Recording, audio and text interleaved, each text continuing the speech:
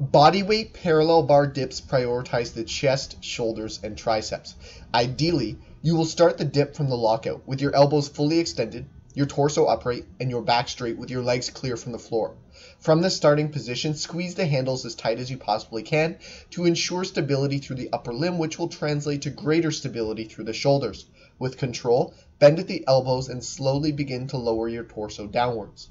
As you control yourself down, your chest should have a very slight forward lean, but it should be minimal.